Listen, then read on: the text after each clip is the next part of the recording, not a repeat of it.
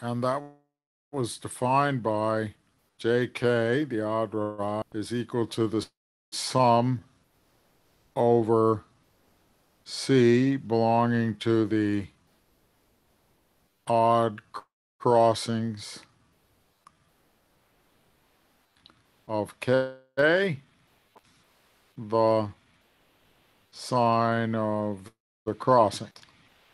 And we want to see that, we want to show that JK is an invariant for virtual knots. And I remind you how that worked. For example, if we were looking at the trefoil here, the virtual trefoil, then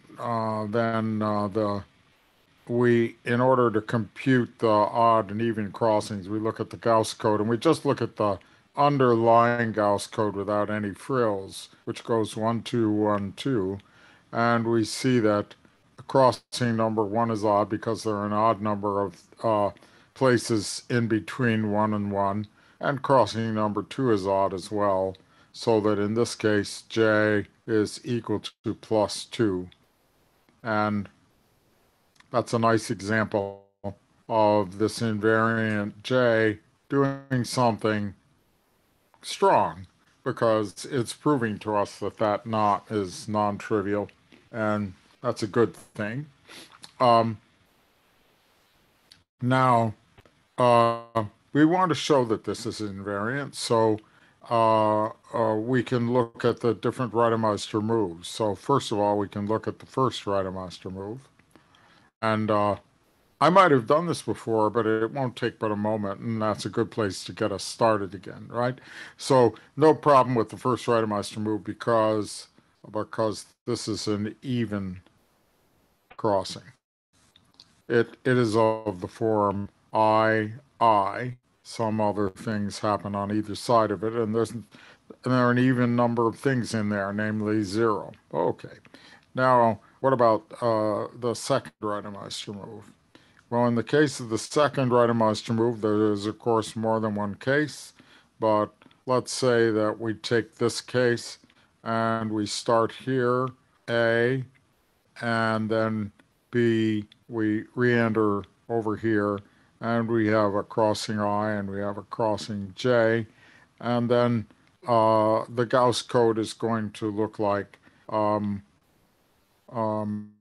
alpha, and then we're finding ourselves doing I, and then J, and then going along, and then beta, and oh, I'm sorry, I, J, beta, and then IJ again, right? And then gamma, some further terms that we don't know about. So we're concerned here with the interstice between I and the interstice between J and J. So if we look at the interstice between I and I, then it is 1, this one crossing, plus the number of elements in beta. And if we look at the interstice between J and J, it is 1, the I, plus the number of elements in beta. So we see that these are both odd or both even. Now, if they're both even, we won't count them, but if they're both odd, then what about the signs of the crossing? Well, this crossing down here is plus, and this crossing up here is minus. And so if they're both odd, then they contribute plus 1 minus 1 equals 0. And if they're both even, they contribute 0. So in both cases, they contribute 0, and so this implies that J is JK is invariant under Rademeister 2. So that's fine, and now we should look at Rademeister 3.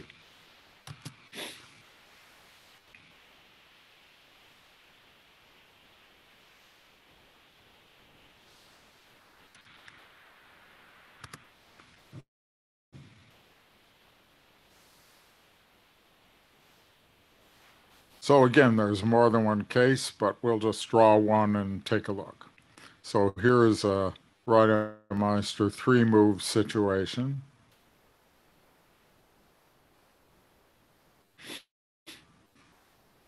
And the after.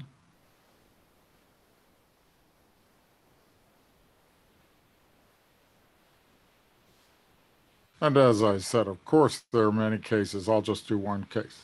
So let's suppose that we have it this way, and that we go in here first, and then we go in here, and then we go in here.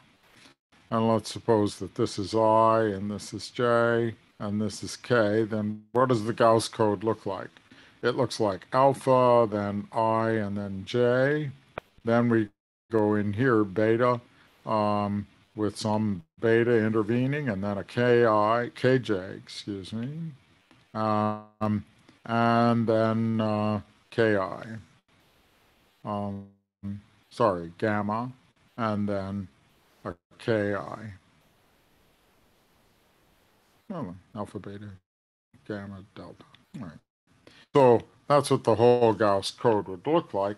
And we have the pairs IJ, um, KJ, and KI. And if I want to also look at how it is afterwards, then I'm going to, again, start here, go in here, and then go in here. And um, um, let me call this one J, and this one I, and this one K. That is the natural relabeling for the other side, because you see, um, if you if you do it that way, then you see that we're going to just reverse everything. You're going to go JI, and then you're going to go JK, and then you're going to go IK. And so the Gauss code for this is going to be alpha JI, beta JK, gamma IK, and delta, where these just flip, right? But now, what about the parities? We want to find out who could be odd, how many could be odd. So we have to look at from I to I, and from J to J, and from K to K, and write down what the counts would be. Now, I is the longest count. From I to I have 1, 2, 3, 4 actual crossings. And that's the same as none, because we're only working mod 2. And then we have the number of things in beta plus the number of things in gamma. So that's the I one. Now, what about the J one? The J one is 1 plus beta,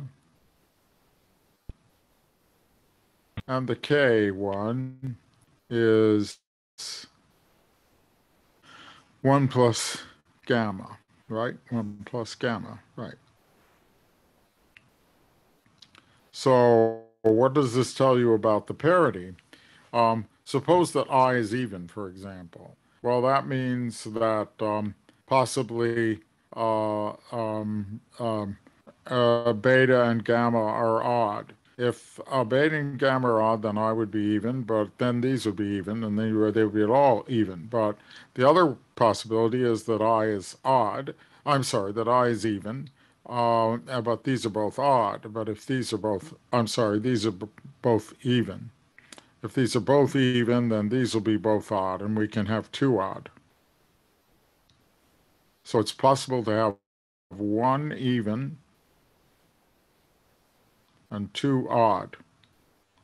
Can you have all three odd? Well, if J and K that means that beta and gamma are even. So you see this will be even. Suppose that I and J were odd. Well, then um,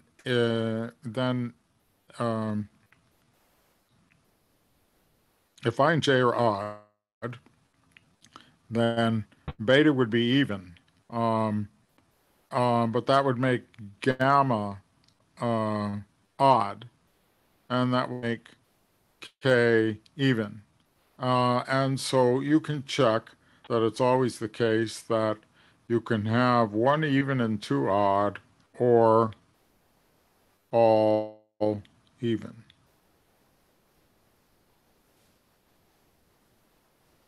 That's the upshot of examining this.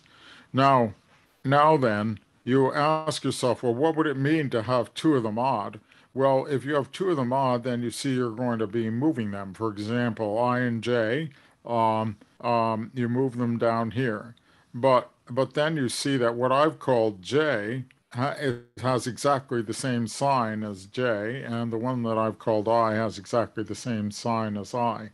So there will be no change, and these have and so while these might have the same sign as they do here, there will be no change in the total sum if these two are odd and these two are odd. So so what I'm saying is that this condition implies the invariance for R3. So there's a little thought that you might want to sit down and check the arithmetic yourself and check the other cases.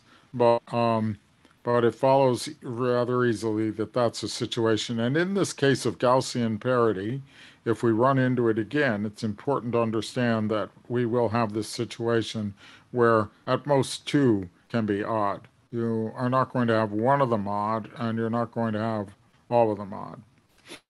And and as for detour, does not affect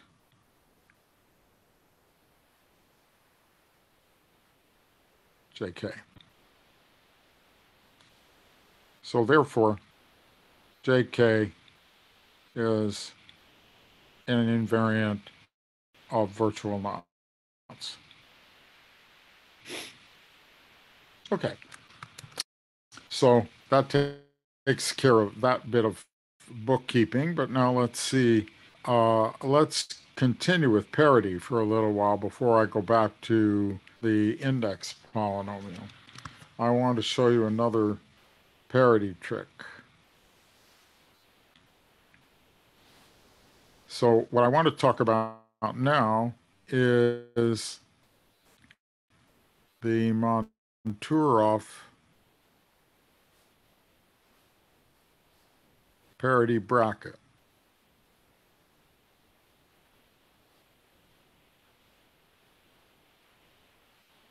So this is a modification of the bracket polynomial for virtual knots that takes into account parity, the same kind of parity we were talking about before, Gaussian parity. So we have odd and even crossings. And what we're going to do is the following. One, notify all odd crossings.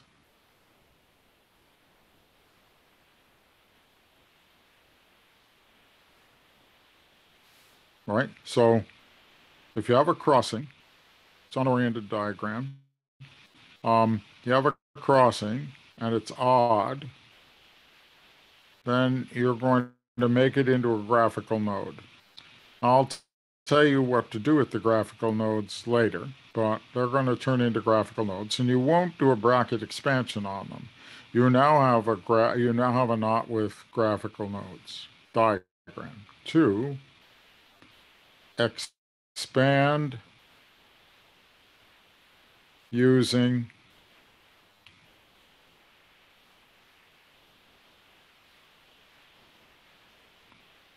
bracket expansion.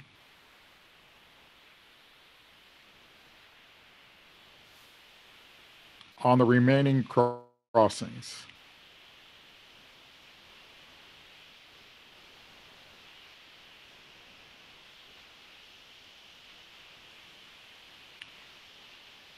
You get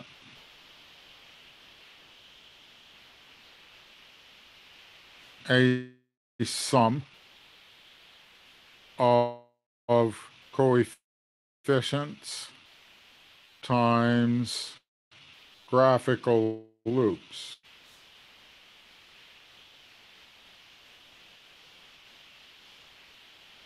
And you evaluate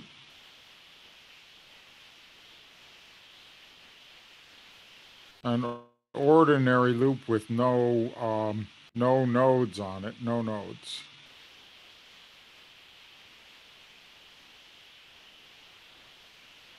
This will be evaluated as delta, which is our usual minus a squared minus a to the minus 2. So it looks just like the ordinary bracket expansion. That's the first part of the evaluation. Secondly, you reduce the graphs.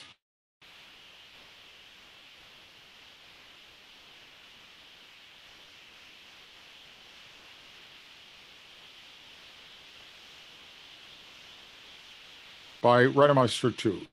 If there is an available Reidemeister 2, then this will be reduced to this. All right? So that means that, for example, if in the sum, in the state sum, you had this, and some other stuff, then this would reduce to this, and that would then reduce to delta squared times whatever you evaluated this to be, because these always evaluate deltas. Okay? So we'll do an example in a moment, but I hope you see the picture of what we're saying here. Now, I just wanted to make this a little easier to read.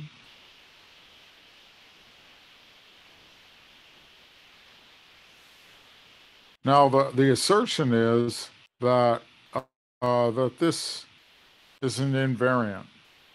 And we'll talk about that in a moment, but believe me that it's an invariant, and then let's do an example or two. What should we call this? We will call this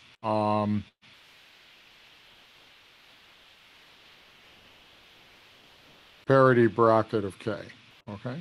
And it takes values in graphs, but the graphs are reduced.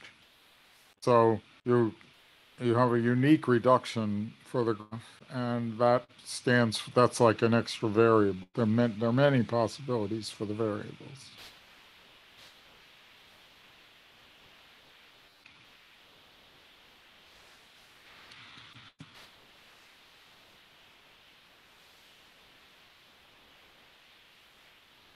So you might try it out on something like what we have been just analyzing, and we'll see that it doesn't do us any good at all. But then we'll try it on something else, and we'll see it does us a lot of good. So if you were working with this critter, then for doing parity bracket, well, you know these are both odd, right? Odd and odd, right? 1, 2, 1, 2. So this then is sent to this, and there aren't any crossings, so there's nothing more to do, but unfortunately this reduces to this, and that's equivalent to this, which goes to 1 in our standard bracket evaluation. So the parity bracket of this is 1, and we aren't picking up anything about it. Let's try some other examples. What if we were to take another favorite of ours?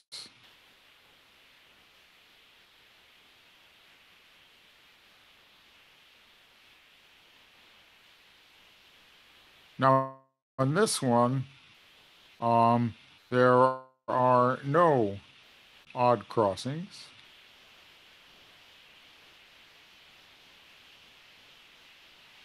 And parity bracket of this knot is just equal to the bracket.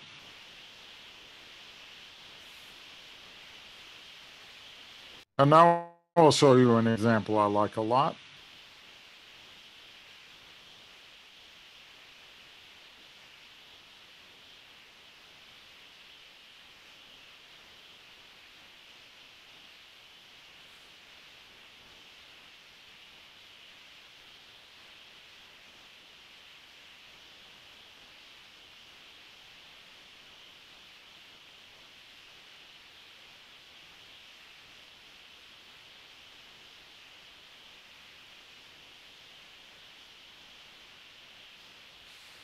Let's call this script K. This is called the Kishino diagram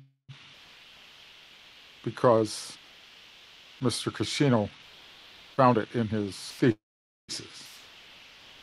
And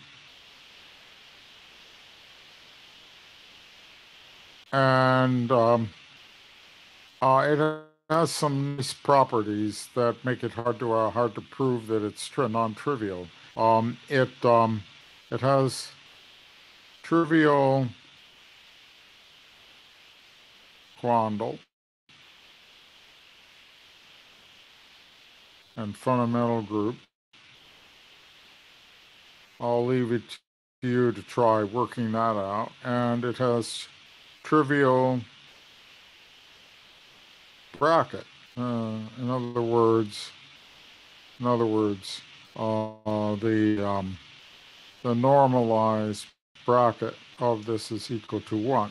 Another one of those. In fact, you can check that it's Z equivalent to a classical unknown. We'll do that on the next slide. But now, we're doing parity bracket. What happens with parity bracket? Well, what is the Gauss code here? Let's see. 1, 2, 3, 4. Let's say, all right? So Gauss code, I'll start here. 1, 2, 1, 1, 2, 1, 3, 4, 3,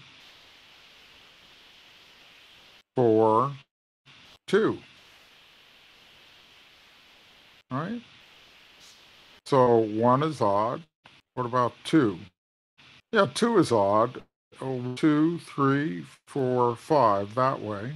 2 is odd. 3 is odd. And 4 is odd. All odd. All odd.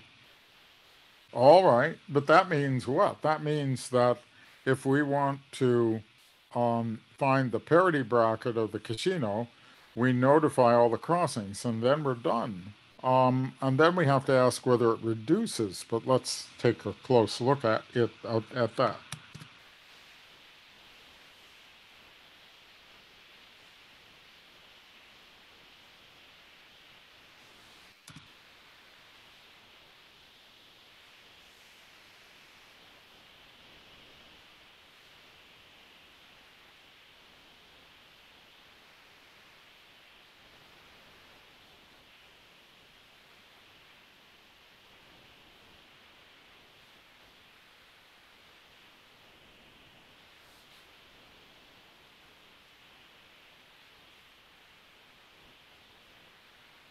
So there's the notified Kishino.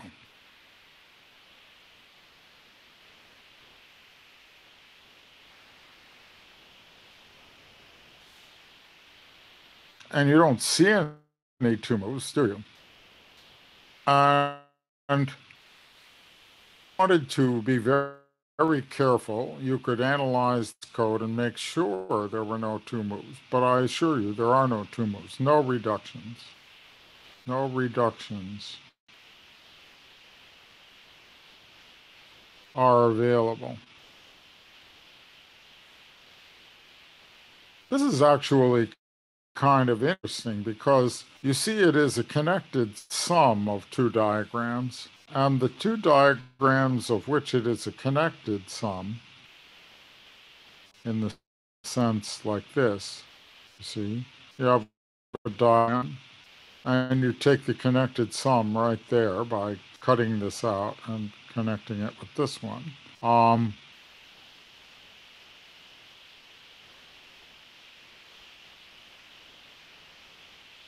These diagrams by themselves reduce, right? And the reduction goes by means of this Reidemeister 2 move that's available. But when you connect them up, the Reidemeister 2 move is no longer available. And this is an irreducible diagram. So the result is that we conclude that the parity bracket of the Kishino is equal to the notified Kishino diagram, and that it's irreducible, and therefore the Kishino is a non-trivial virtual knot.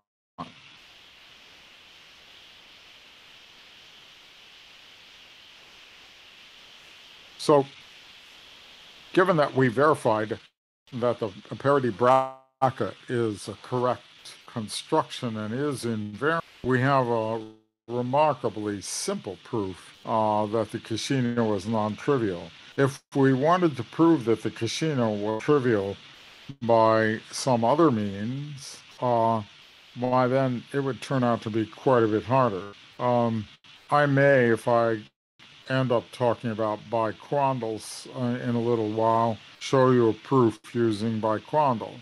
But in order to prove it that way, we end up doing some intricacies of algebra, and here it is a tautology. I suggest as an exercise here, you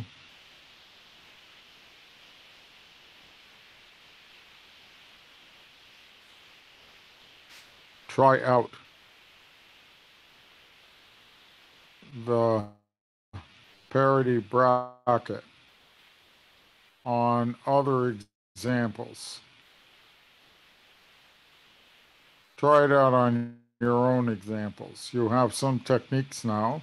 Now you might be able to prove those examples are non-trivial by some other means, or you can try it on this and see how it behaves. And next week I'll show you some more examples of things that I think are interesting to do with the parity bracket. But let's continue to talk about the theory of the parity bracket for now. Let's go to another slide here and ask ourselves, why does this work? What is it that we needed to do to be sure that this was invariant?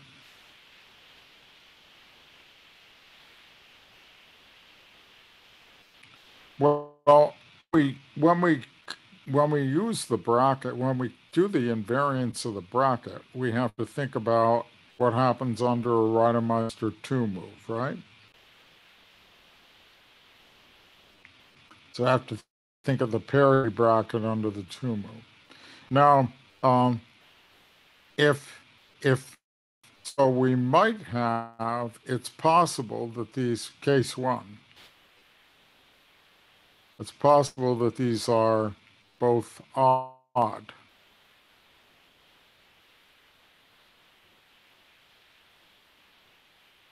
Just going down the logic, they might be both odd, in which case the parity bracket of this is going to be the parity bracket of this. And then by the reduction rule, that's equal to the parity bracket of this. And there's the proof that it's invariant under the under the second Reidemeister move. Maybe I should call this 2 under the second Reidemeister move, right? But the other case is even.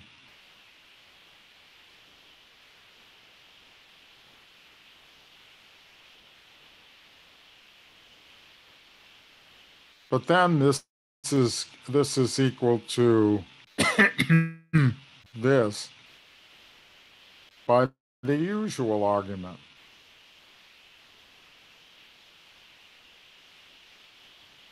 Right? We have the usual argument. You expand it and you look at the collection of terms, and you know that if you have coefficients A and A inverse and use delta, it cancels out.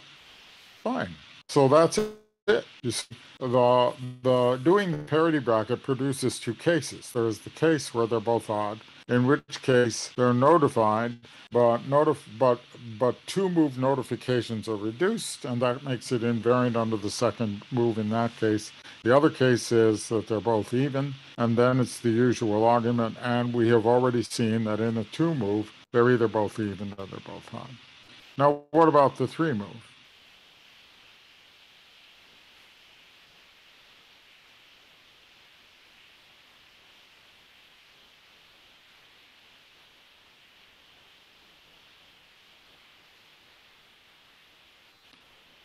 Well, it might be that none of them are odd, all even. And in that case, this is equal to this.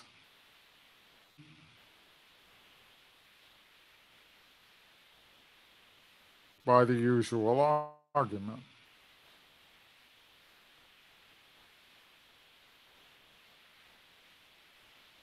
So that's fine. And now we have to go to another board.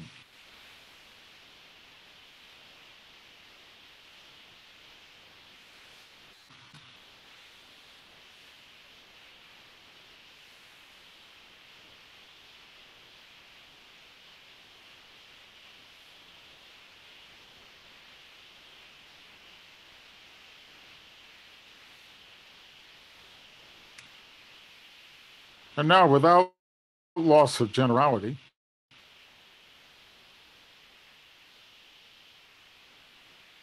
that's without loss of generality, a common abbreviation that I use that way, we can assume that this is odd, and this is odd, and this is even, all right? The worst case scenario is two odd and one even. And I'll put it there, and I'll let you worry about anything else, like over and over and so on, right? And then the parity bracket of this is going to be equal to the parity bracket of, by definition, the notified part, where this can be expanded. So we expand it. And we get A times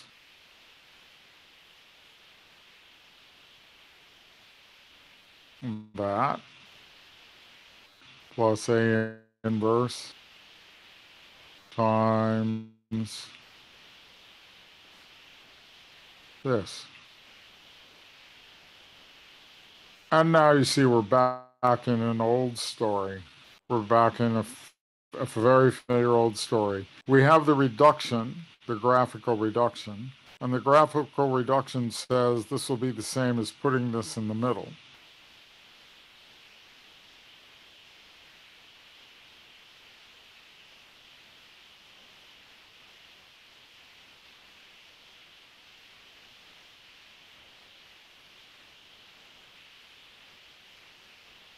And then we have that it could have been on the other side.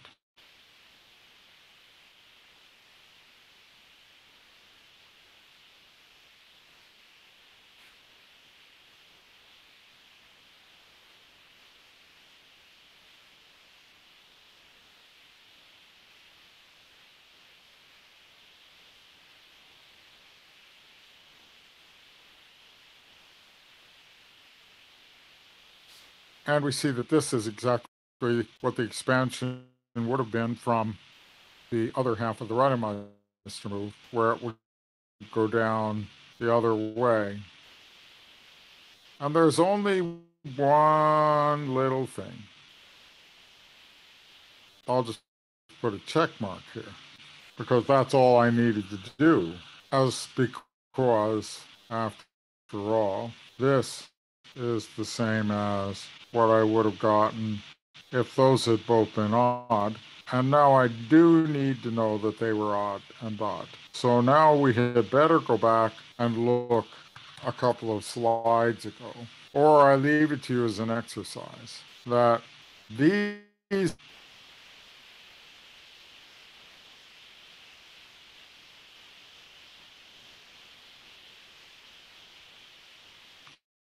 if and only if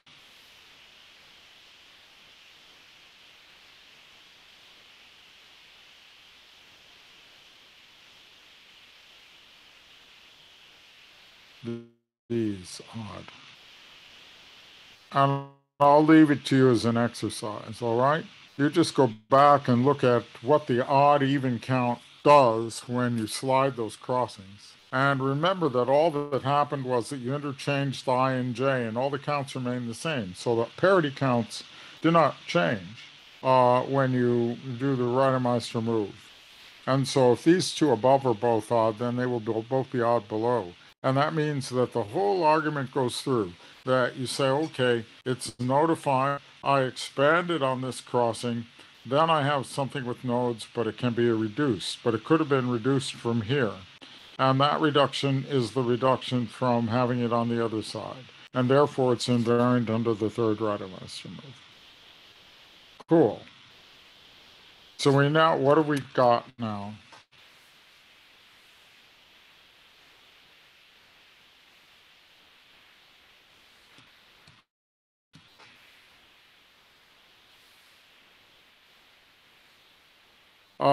There's Reidemeister 1, but it's not invariant under Reidemeister 1.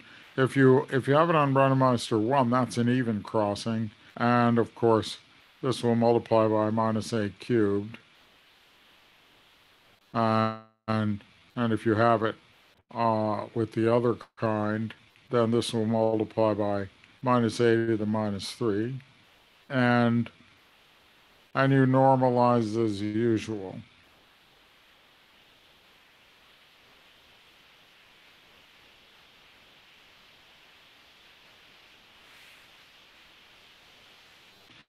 So as I said, a good exercise about the parity bracket is to try it out on some other things and see what you can do with it.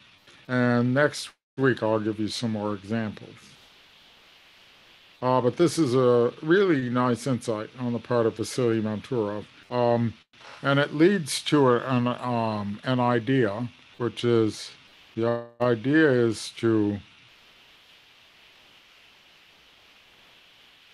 search for invariance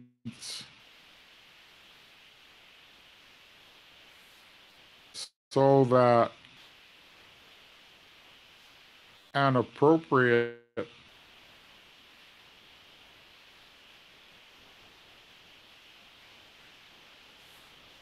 picture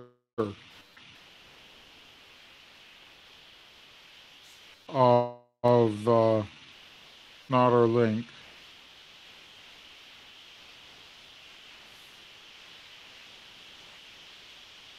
is the invariant.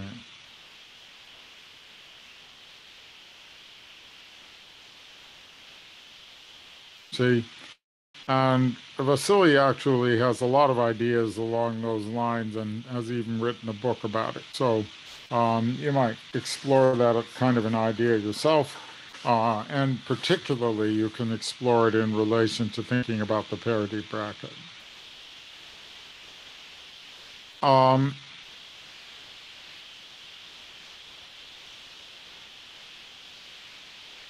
Parity bracket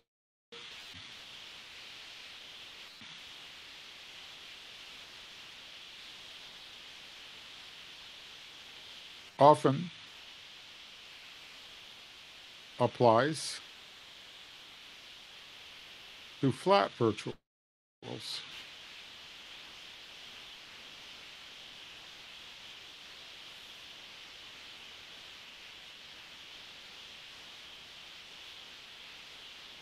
The casino was a good example of a flat virtual.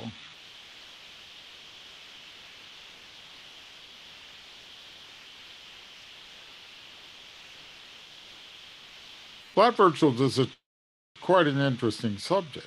Um, in flat virtuals, you see, we don't have an over or an under crossing here. We just have an immersion diagram, but the virtual crossings are distinct from the regular crossings. And here, you, in flat virtuals, you have flat virtuals. It means that you have flat right-Meister moves. So that means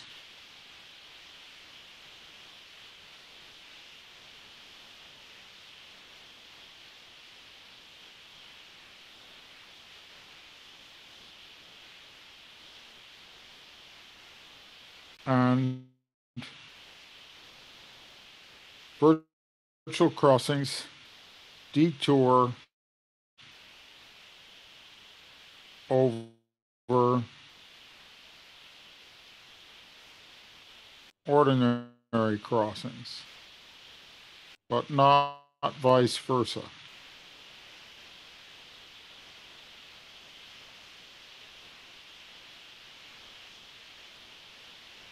So, like in this diagram, you do not have the opportunity to take this and slide it over here like a Reitermeister 3 move. It's flat, but what is forbidden is still forbidden.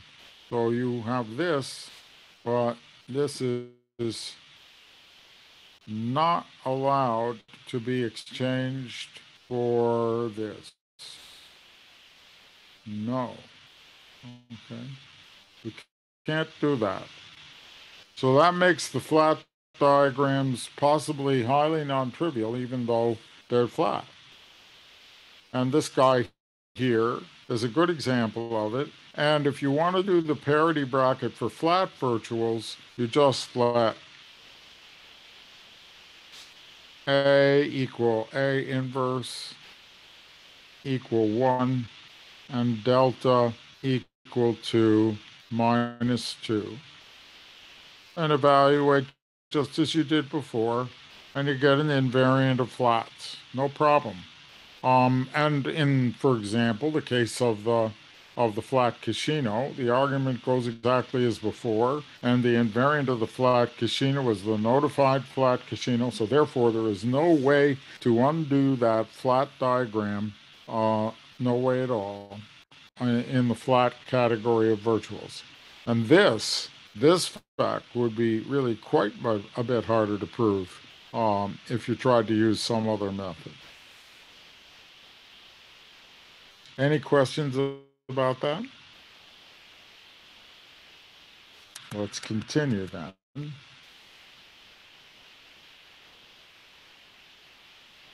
Another example.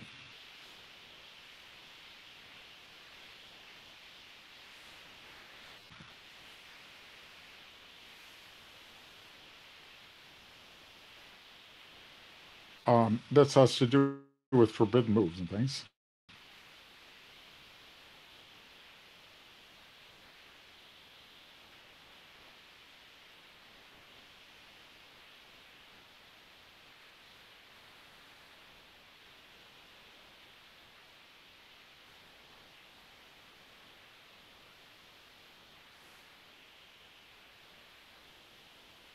Let's consider this little virtual knot here. Now, now remember that there was another forbidden move that I was showing you earlier, and I just wanted to show you that it really is forbidden from the point of view of virtuals. It is forbidden to do this, right? Virtuals can detour over reals, but reals cannot detour over virtuals.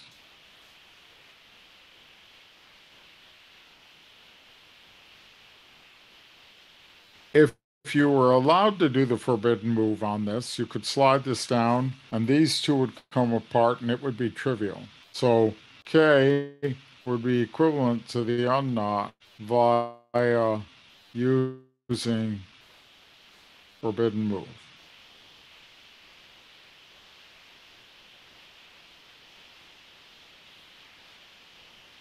What is J of K? Well, let's find out. Let's start walking here, and this will be crossing number one, crossing number two, crossing number one, crossing number two. Well, so the Gauss code is 1, 2, 1, 2. On the crossings, let's see.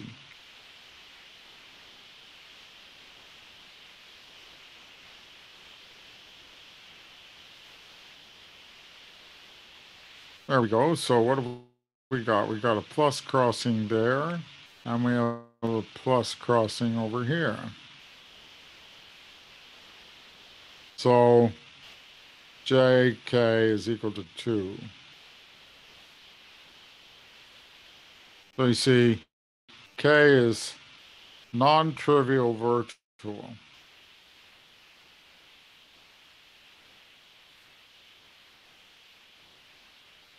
And that implies that the forbidden move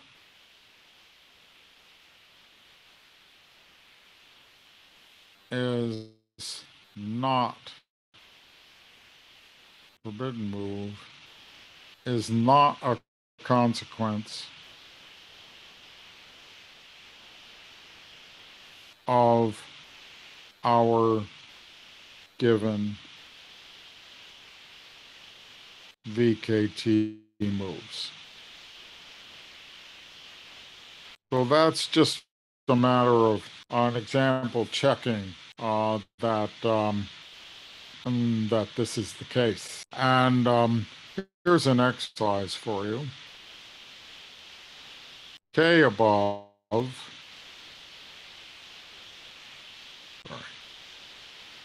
K above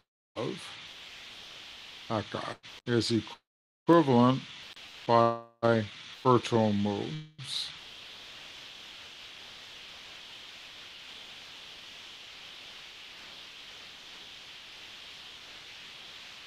to our old friend, the virtual trefoil.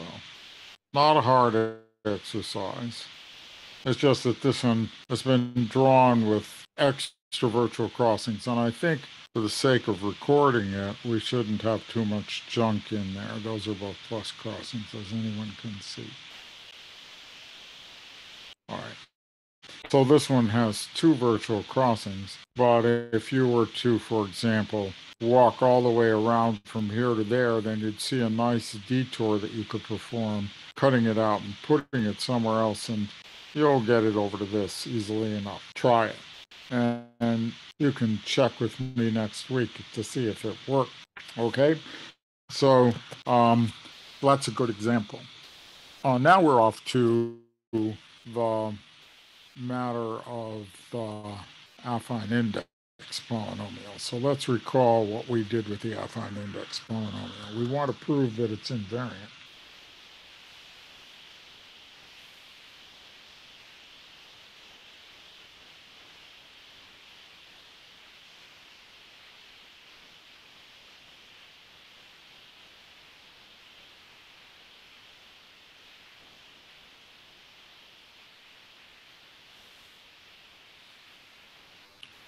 So I want to remind you how we do this. So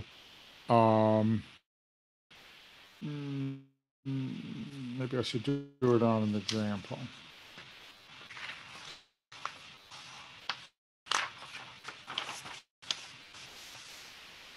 On the other the examples that I have in mind are a little more complicated than the simplest example. So let's just do it on this relatively simple example once again.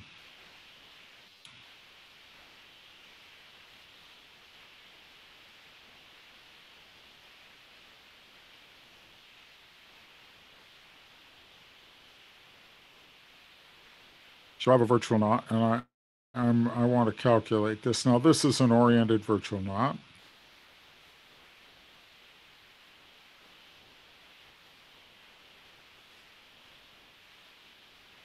And I take a flat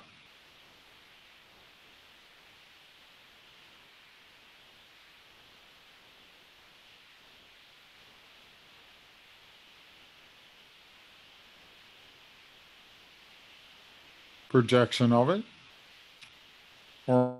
oriented, and I make a labeling.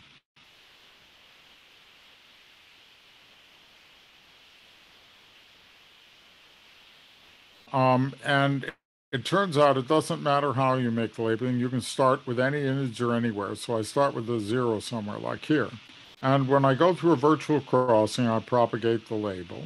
When I meet a crossing going to the right, I bring the label up by 1. When I meet a crossing going to the right, I bring the label up by 1. When I bring a crossing going to the left, and that's what I see here, that goes down by 1. When I see it going to the left, it goes down by 1. And when I see it going to the left, it goes down by 1. And when I see it going to the right, it goes up by 1. And when I come back to where I started, if I haven't made any arithmetical errors, the labeling will be fitting. And you can check that that is so. That's a 2. So then at every crossing, I have some labeling, and it will have the general form of an A comes in here, and this will be an A plus 1, and a B is coming in here, and this will be a B minus 1. And then I have here from, if this is oriented from left to right, then I'm going to have the W plus weight from here, and here I'm going to have the W minus weight from here. And the W plus is equal to the left minus the right, B minus A minus 1. And the W minus is equal to the left minus the right, which is A minus B plus 1, coming from below. And you'll notice that W minus is equal to minus W plus. These are the weights. So once it is labeled, it has weights. And so in this case, we could write down the weights. Suppose that this crossing is A, and this crossing is B, and this crossing is C. Then I'll make a little table of the weights.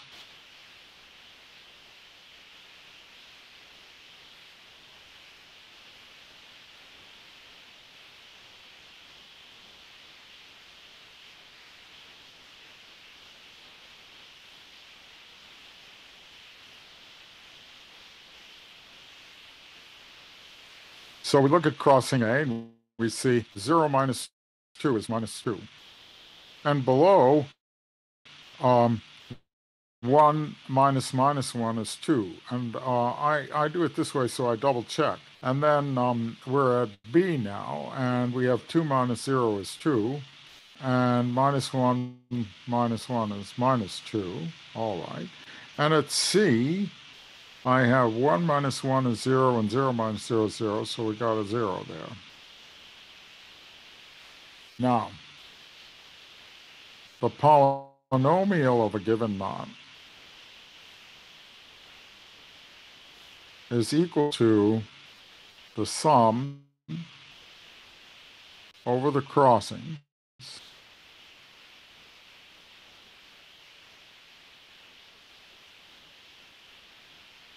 sine of crossing t to weight of crossing minus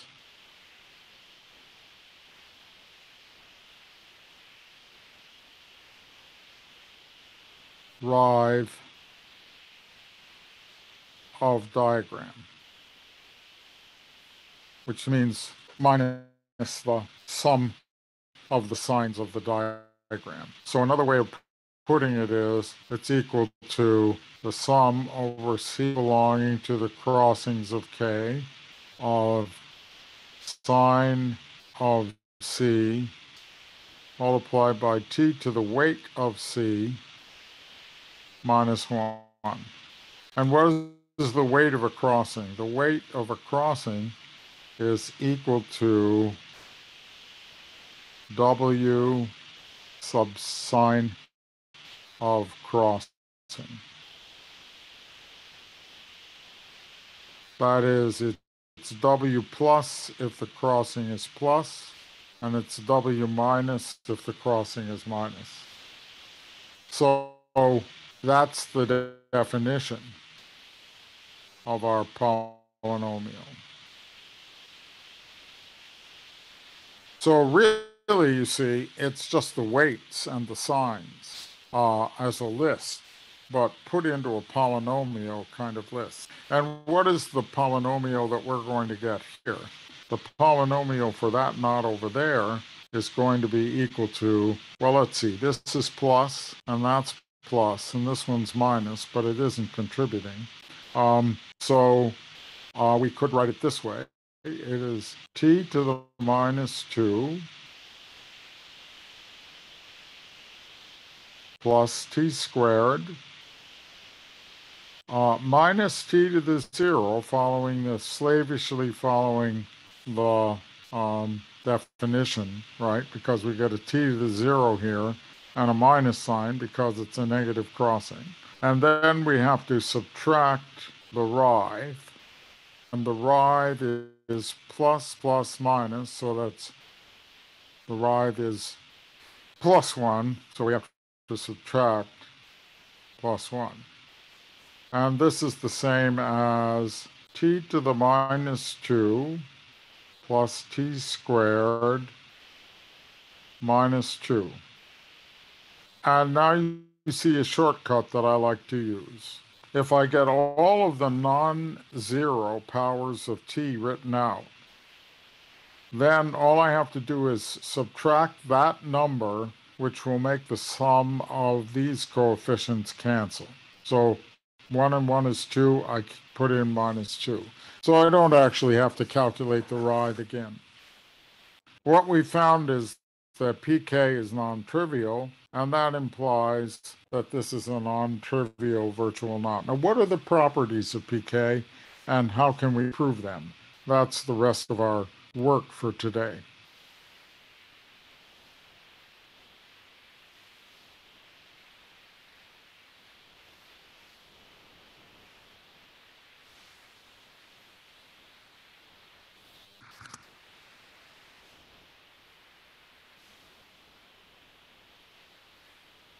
So the theorem is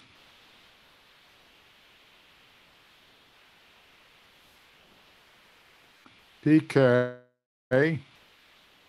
of t is a virtual knot invariant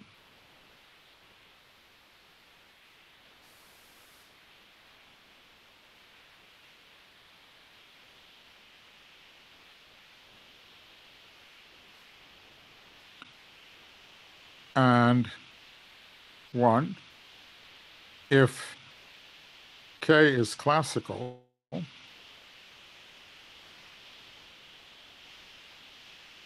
then pk is 0. So you can tell something is non-classical if it gets to be non-trivial. So that knot we just wrote down above is now known to be not classical. P of the mirror image is equal to minus pk of t inverse. All right. So if you take the mirror image knot, you put a minus sign across the whole polynomial and you invert the variable. This k star is equal to the mirror image of k.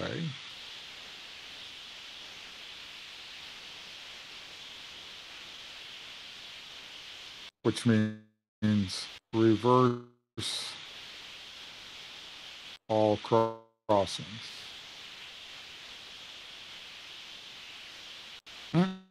Okay, and thirdly, and this is quite interesting, P of k reverse of t is equal to pk of t inverse, where k reverse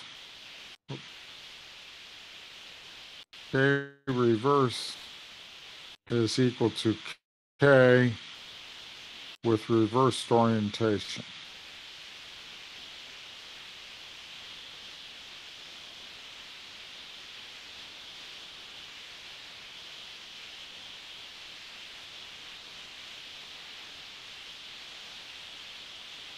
So it is actually the case that you can detect the difference between some virtual knots and the reversed orientation version of that virtual knot by computing this polynomial. If it isn't symmetric under the t inverse interchange, then it won't be equivalent to its reversal. In classical knot theory, it's really a very hard problem in general to prove that a knot is inequivalent to its reverse. We could come back next week and show some examples in classical knot theory of knots that are not equivalent to their reverse. But in virtual knot theory, it turns out to be easier to detect some of them. And of course, the general problem of knowing when a knot is equivalent to its reverse is an unsolved problem, both in classical and in virtual knot theory. That's very intriguing that you can reverse the arrow and get somebody different. So these are the basic properties of the affine polynomial. And then there's one more, which we'll discuss next week. pk is a concordance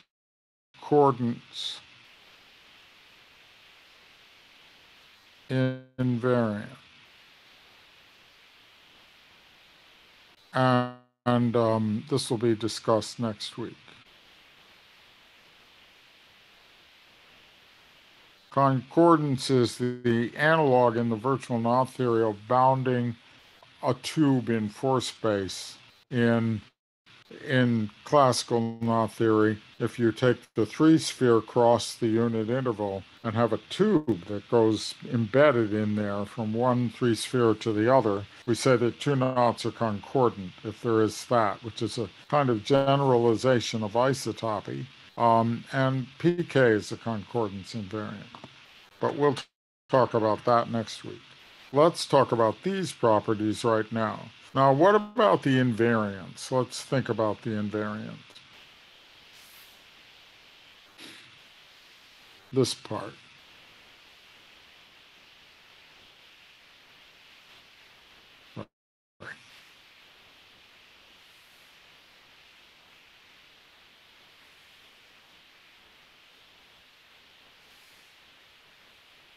Now you understand what's involved in doing this part.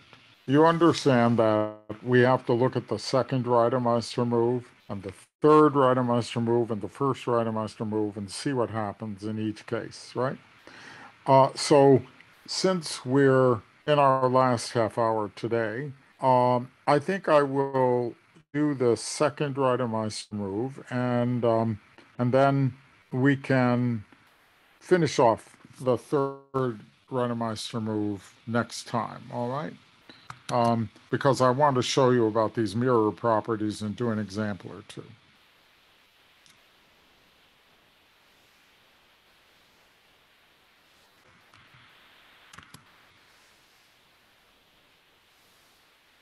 So what would happen in the case of a second Reidemeister move? let's suppose we take this orientation. You can do the other one yourself. Okay, there are two of them. Or it goes this way or it goes this way. And over here in the flat labeling part, the labeling could go like this, maybe 0 here. And then we would be going to the right, so this will be a 1. And then we come back, and we're back to 0 here. And here I might have, well, maybe I should do it with A's and B's. And, well, I'll leave it as 0 and 1 because it could have put the 0 anywhere, but let's put an A here. And then there's an A, and then there's going to be an A minus 1, and then there's going to be an A. So now let's write down what the contributions are in both cases. This is, I think it's more symmetrical to use the A and the B in doing this.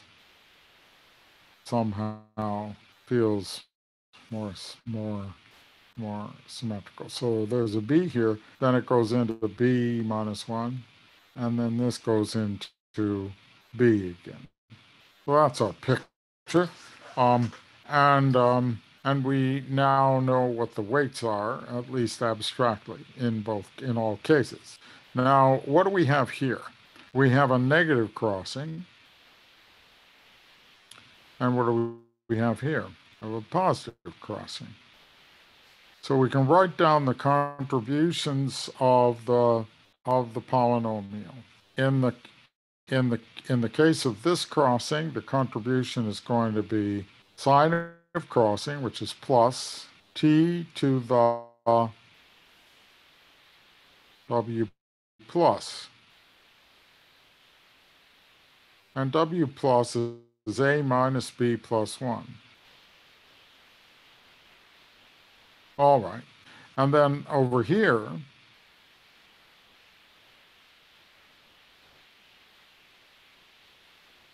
it's a negative crossing minus t to the, and then it's the negative crossing contribution, which is over here. And that's equal to a minus 1 minus b. And I made a mistake. Let's see.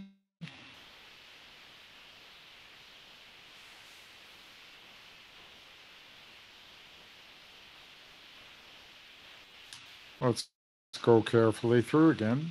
I want them to cancel, of course, right? So I started with a label A and a label B coming in. This label went to 1 down and then back up. And this label went 1 up and then 1 down. Okay, so that was a plus 1, and this went back down to B. That meant that over here we had the W pluses A minus B minus 1.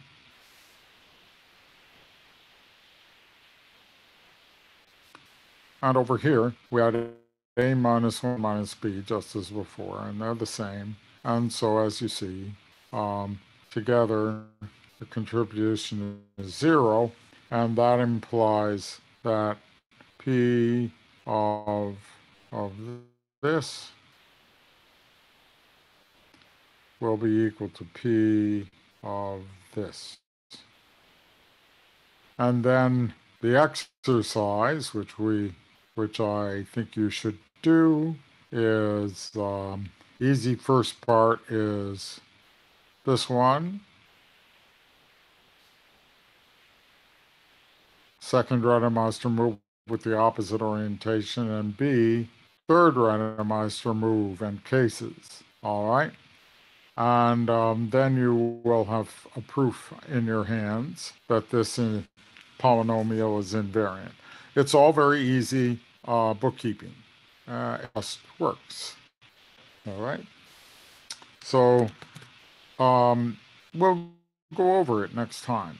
But I suggest if you want to get your hands in this invariant and feel how it works, try the exercises. Now, let's talk about those ways that it behaves under mirror imaging and so on. Let's think about that.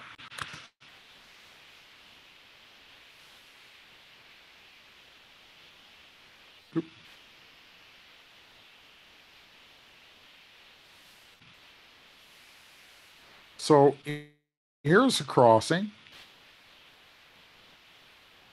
and here's the mirror image crossing.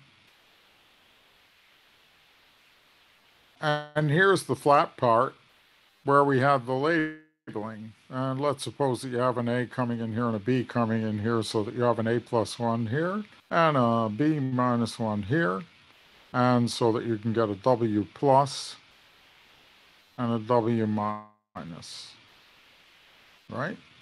And the W plus is equal to B minus A minus 1, and the W minus is equal to A minus B plus 1, which of course is minus W plus. So that's our reference frame. Now, what is the contribution going to be here? It's a positive crossing. So we're going to get plus T to the W plus. And what are we going to get here?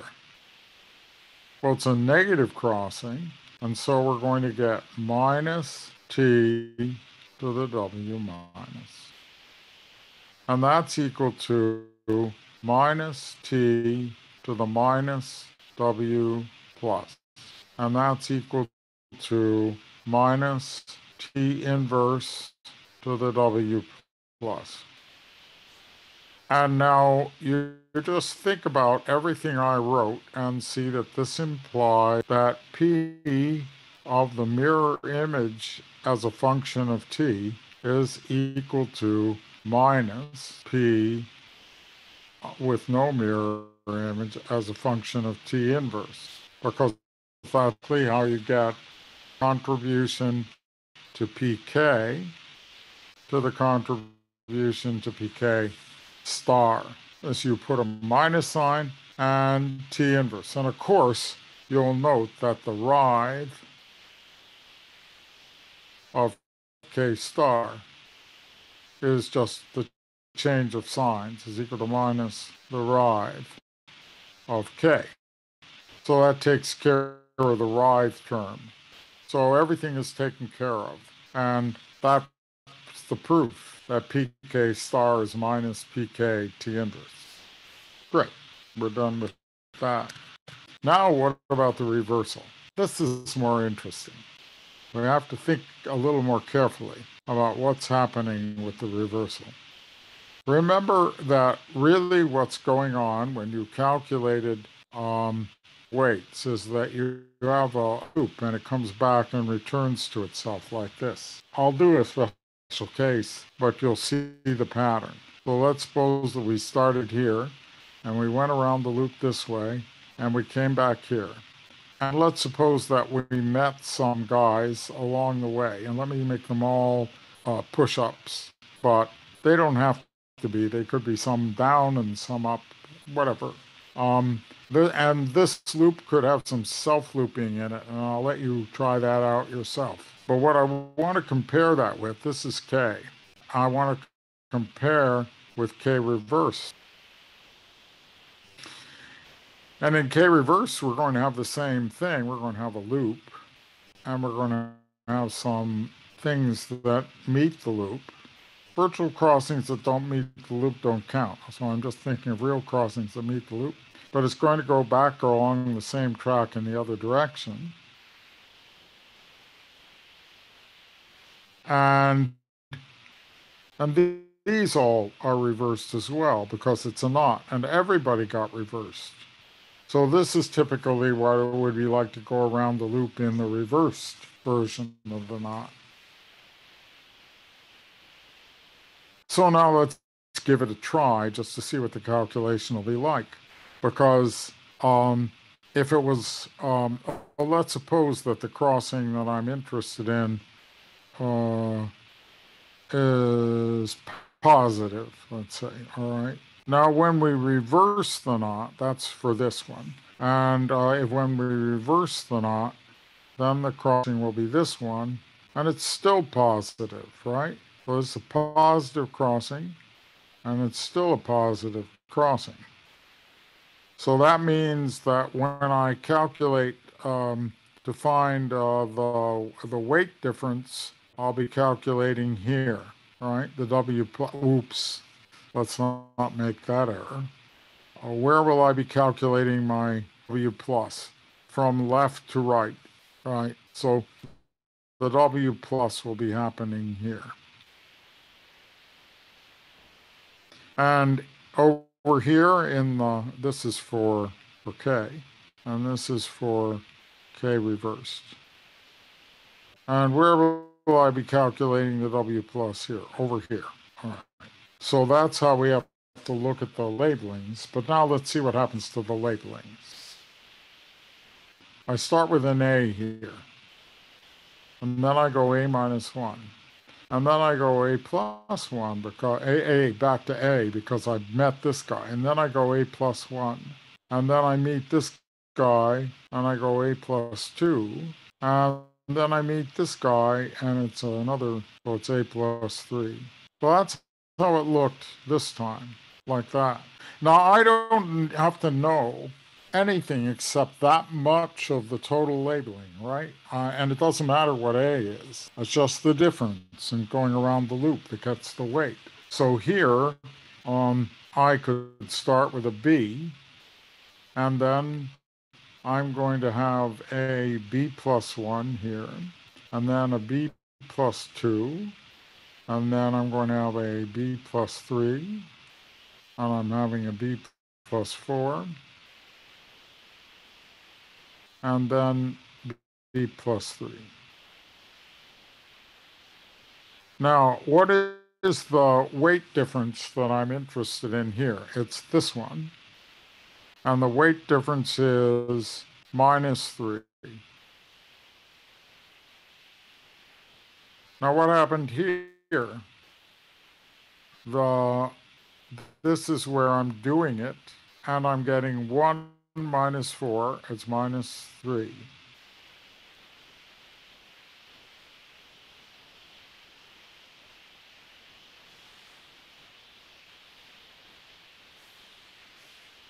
No, it's not. Very good.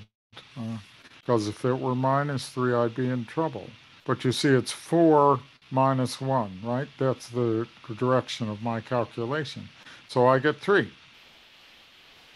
So what I found was that what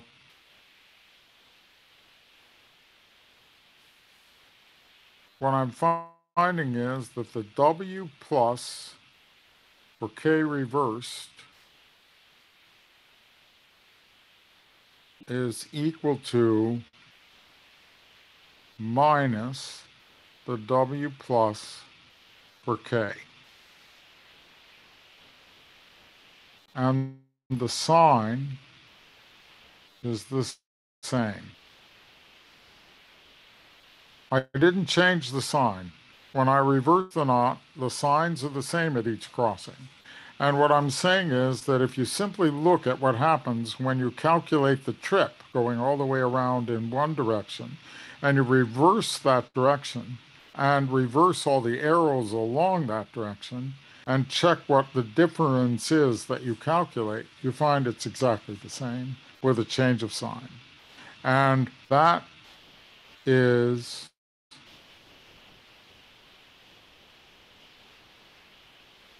the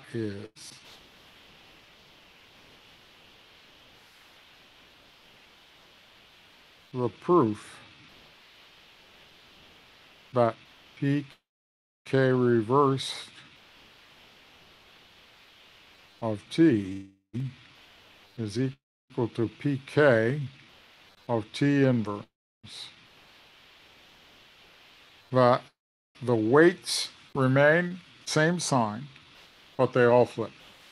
Here, all go from plus to minus. And my little calculation here, you could just think about it a little bit and see that it's completely general. It's because everybody flips, of course. It isn't just that you flip this one, but you flip all of the people that are coming in. So it gives you the same basic calculation, but you get the opposite sign.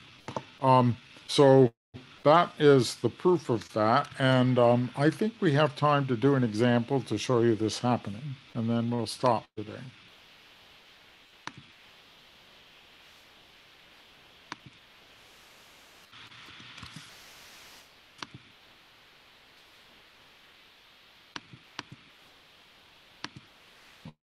All right.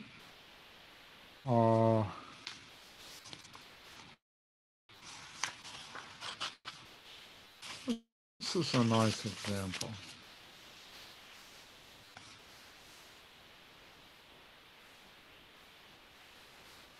It'll be a rather nice example.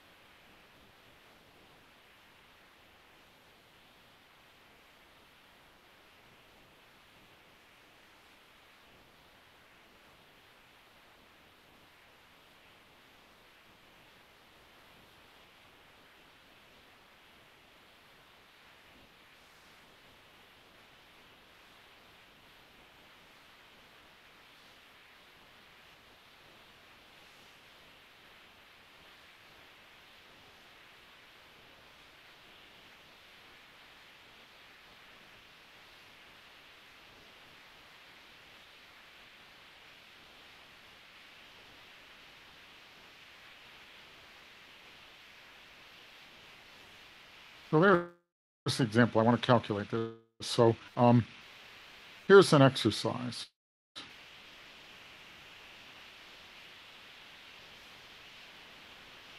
K is Z equivalent to the classical one knot. Remember that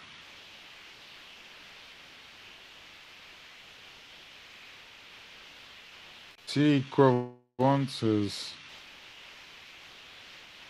this, or equivalently,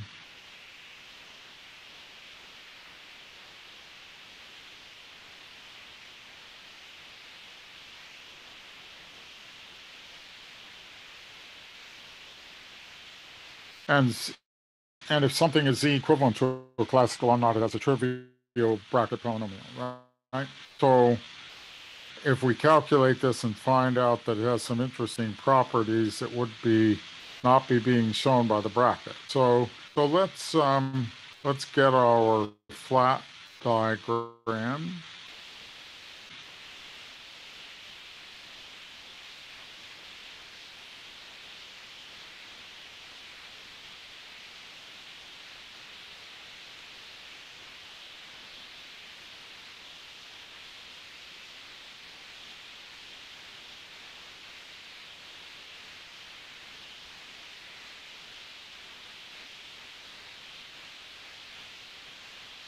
All right, and let's say I start with a 0 here.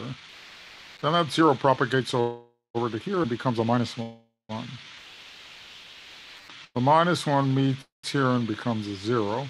The 0 propagates up to here and becomes a +1. The 1 propagates around to here and becomes a 2. And the 2 then becomes a 1 when it goes through there. And that 1 then becomes a 0 when it goes through there. And there we are. That's the whole labeling. And then we want our chart for A and B and C.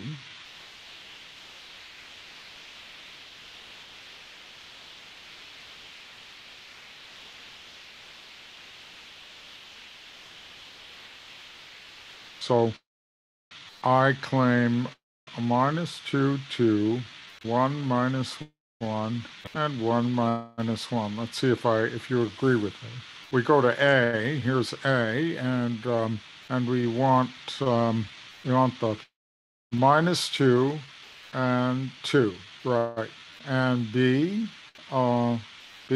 is 1 and minus 1 in B. And C is 2 minus 1 is 1, and 0 minus 1 is minus 1. So that's right. Now, what about the sign of crossings?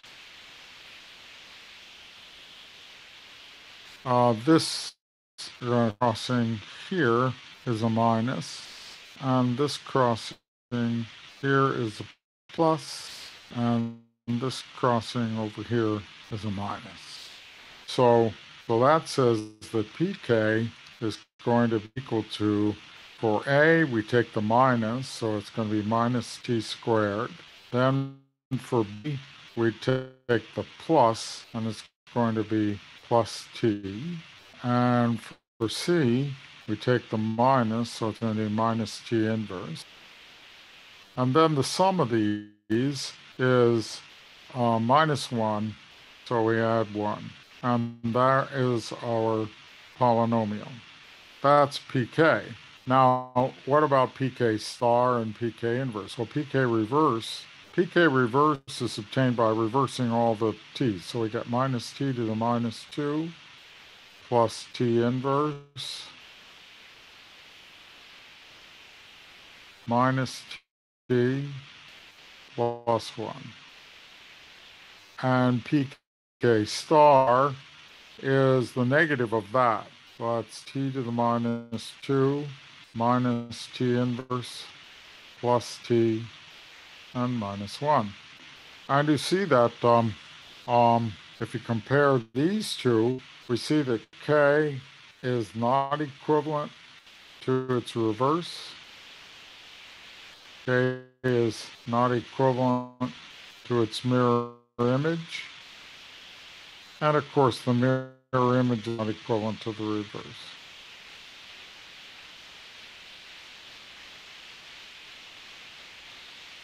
And maybe you can deduce a few more things, but this is a good example of enough asymmetry so we really know that this knot, if you reverse the arrow on it, you wouldn't be able to move it until it turned into itself.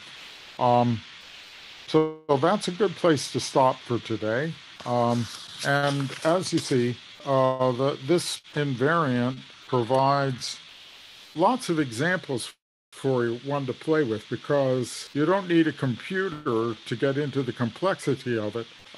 You can just write down a diagram and then you have lots of examples, not only because you can calculate a specific one quickly, but you could ask questions about the other examples that lie over the flat diagram. Once you have the weights, if you put in positive or negative crossings here and get a diagram, why then you immediately have the polynomial. So you can investigate a lot. And I'm sure that because of that, there are many other properties of this polynomial that are waiting to be discovered if you would keep thinking about it, or I would. And so that's a good place for us to come to stop for today. Now, wait, I'm sorry. I'd already got out of screen share. There we go. Right. Any questions?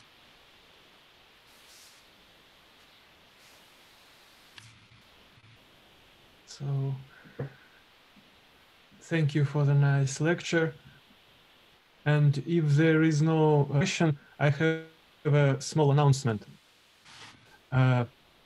Next week, our Laboratory of Topology and Dynamics of Novosibirsk State University organizes a workshop on computer methods in dimensional topology.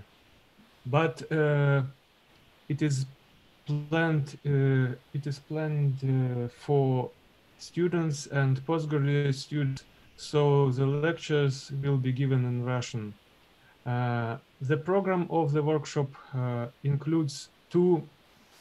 Oh, let me demonstrate the screen, probably. Mm-hmm. The program of this workshop includes two mini courses. So the first one will be given by Professor Evgeny Fominych from St. Petersburg University.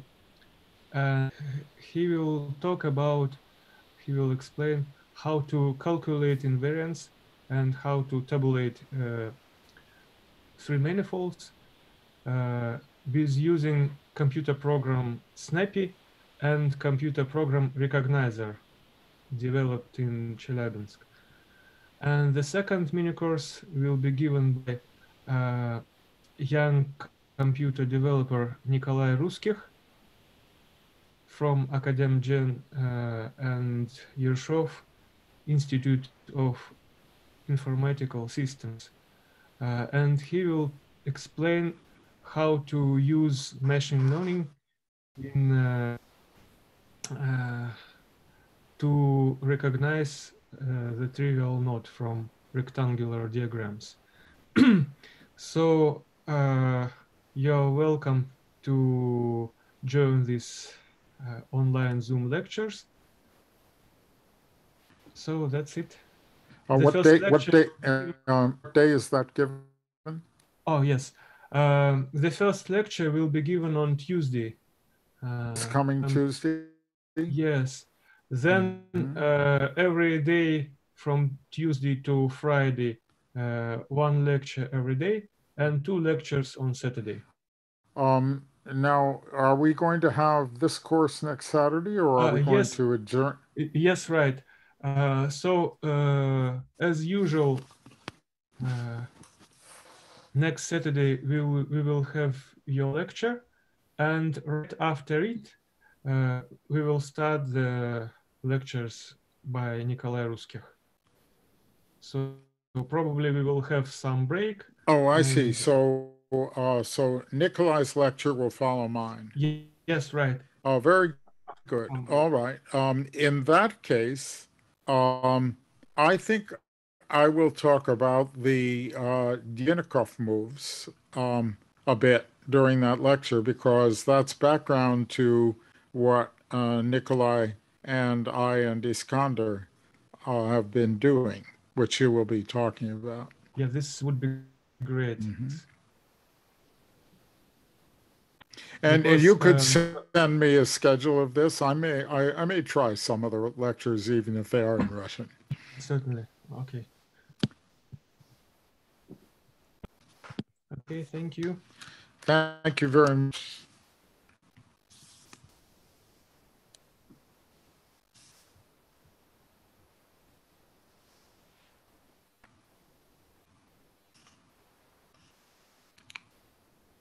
I guess that's it then. We'll see you all next week. See you next week. Thank you. Thank you.